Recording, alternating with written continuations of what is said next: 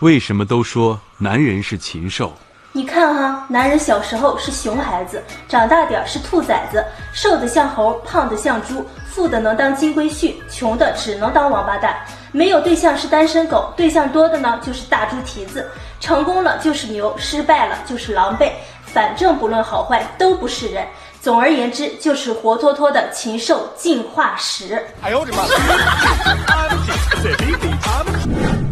请问现在的职业有哪些迷惑之处？现如今有3个最让人迷惑的职业，第一就是保安，他不一定能保护你，有时候可能打你。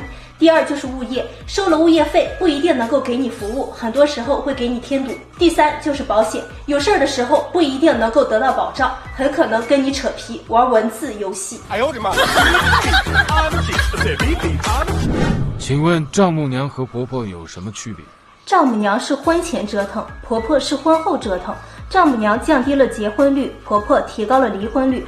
丈母娘是婚后对女婿好，婆婆是婚前对儿媳好。丈母娘是婚前要房子、要车子、要票子，婆婆婚后只要孙子。哎呦我的妈！